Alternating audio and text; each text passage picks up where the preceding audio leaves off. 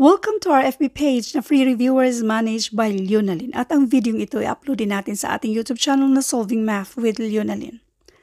Now, let's do age problem, pero meron tayong ratio. So, combination ito.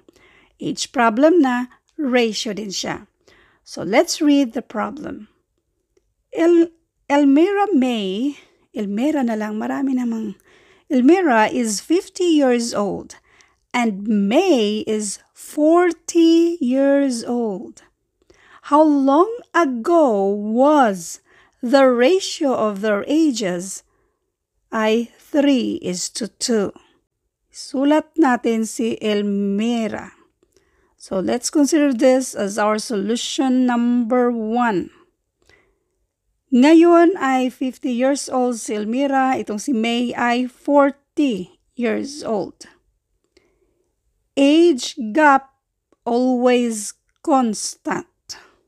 Ang kagandahan, yung ratio kasi dito ay 3:2 lang. 1 lang ang gap dito, 3:2.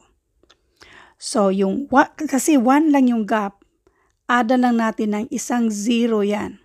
So, obviously, kung ada natin ng isang 0, ang gap dyan ay 10 years. So, kung titingnan natin yung difference dito, this is 20 at dito naman ay 20. Therefore, ang sagot dito ay 20 years. Now, let's do solution number 2. Dito naman tayo sa algebraic way of solving this. Anong gagawin natin? Let n be the number of years. 50 minus, kasi was yan siya, minus n, this will be, kasi 3:2. So, yung 50, siya yung matanda kaysa 40. So, dito yung 3.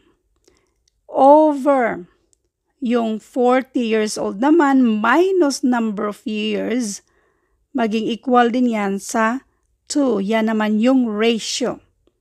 Again, yung dito sa taas, 50 minus number of years, that will be equal, kasi minus number of years na maging equal siya sa 3. Yung ratio na 3. Yung nasa baba naman, 40 minus number of years, para maging equal siya sa ratio na 2. So ngayon, ang next natin gagawin ay cross multiplication. So, i-cross multiply natin yan siya. 2 times 50, that is 100. 2 times negative n, this is negative 2n, equals 3 times 40, this is 120. 3 times negative n, this is negative 3n. Next, ipagsama natin yung mga like terms. So, i-keep natin si negative 2n dito. Itong minus 3n, since pang minus siya dyan, kapag matransfer, pang add na siya dito. Plus 3n equals, keep natin si 120. Itong 100 dito, since positive yan siya, kapag matransfer naman dito sa kabila, pang minus na siya sa 120. Now, 120 minus 100, this is 20. Negative 2n plus 3n. Bali, may utang kang 2. Tapos, magbabayad ka ng 3, sobra ka ng 1. That means, positive 1n or n na lang. Remember, lahat ng mga variables kapag walang nakasulat na mga number dyan, ibig sabihin 1 yan siya.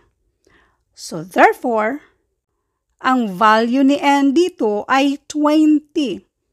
Ano nga ba yung n dito? Let n be the number of years na yung ratio nila ay 3:2. Kaya ang sagot dito ay 20 years. Thank you for watching and all. I hope mayroon kayong naintindihan sa videong ito. Thank you and God bless.